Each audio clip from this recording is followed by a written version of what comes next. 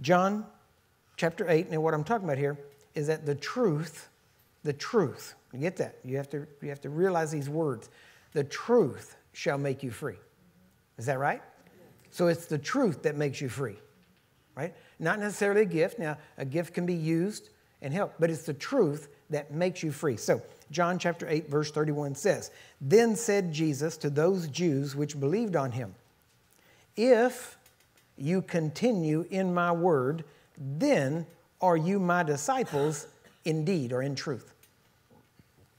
Verse 32, "And you who continue in my word, that are my disciples, you shall know the truth, and the truth shall make you free." Shall make you free. Get that? Okay? Now, here where he said, if you continue in my word, that word continue, number 3306, Strong's Concordance, it's the word meno. It means to stay in a given place or state or relation, or even to stay in a state of expectancy. It's translated as to abide, to continue, to dwell, to endure, to be present, to remain, and to stand, and to even to tarry. So it's talking about staying put. It's talking about not quitting. That seems to be the theme for today.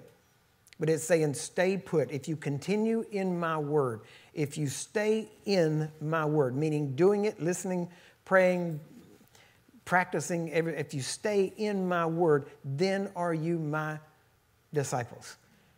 And he said, and the truth, which is what? His word, is what he's talking about. And the truth shall make you free. Now watch. It says where he said, if you continue in my word. Now the word there is number 3056. It's the word logos, as we know.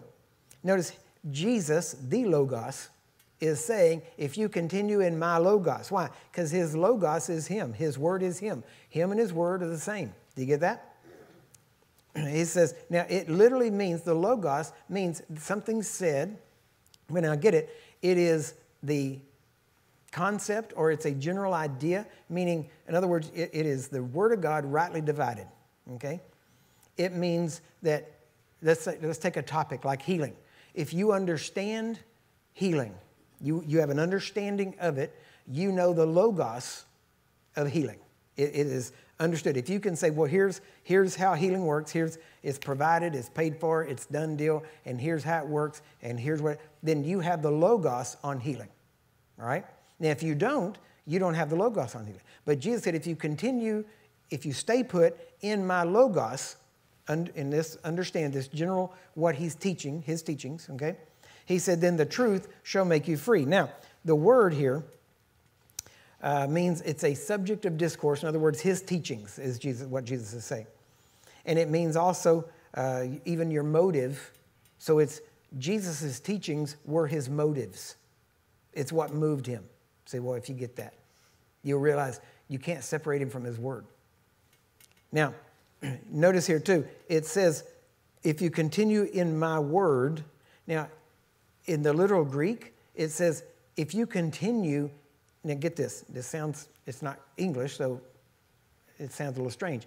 But the way we would translate it is, if you continue in the word of the me. Do you get that? If you continue in the word of the me, Jesus is saying. You understand? Both of this has, both word and me there has the definite article. So it's pointing directly to this. And if you continue in the word, which is mine, we would say, which is his, right? So it's very pointed.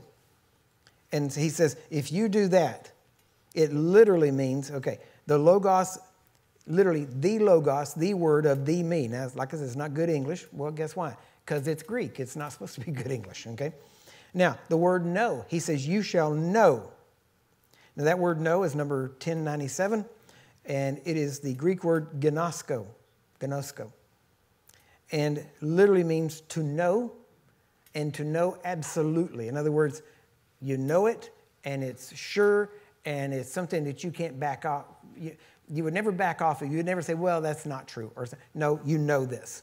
Usually implies some type of experience, that you have experienced it. Now, are you getting the fullness of this, of what he's talking about here? Because he's talking about his word. The reason I'm saying this is because it's his word. You're going to see this in just a minute. That is working. It's the power of his word that's working in you, even as I speak, because that word is truth, and that truth makes you free. Makes you free. Right? Doesn't just set you free. It makes you free. Do you get that? In other words, there is nothing that can withstand that word if you continue in that word. If you stay put in that word and you say, this word is true to me, then at that point, that truth, there is nothing that can withstand. I don't care what the doctors say. I don't care what the diagnosis is. None of that matters. All that matters is that you stand and you don't back off and you don't renounce or deny Christ. How do you deny Christ in this? Well, if you deny his word, you deny him. Why? Because he and his word are one. Do you get that? So when you say something that disagrees with the word, you are in effect denying Christ on that level. Now, I'm not saying you're losing your eternal life. I'm not saying that necessarily. I'm saying that the aspect of salvation, let's say it's healing, that you would not experience that aspect of salvation being healed because you have denied Christ in that area. Is everybody clear on that? Right? I'm not saying that if you say, well, I'm not healed, that you're going to hell. I'm not saying that, all right? I'm saying that you are denying Christ and his words in the area of healing, which means what? You won't get healed. Amen? But if you hear the truth and you decide to continue in the truth of his word, that truth of his word will make you free. That means that no matter how much that sickness or disease has entwined itself in you, that truth comes in and it's a two-edged sword and it will cut right through that and it will separate that sickness or disease from you and make you free. Amen? That's why I'm taking my time in saying this, because as I say that and as you receive revelation on that, it is working stronger in you and I'm giving the Holy Spirit time to do surgery.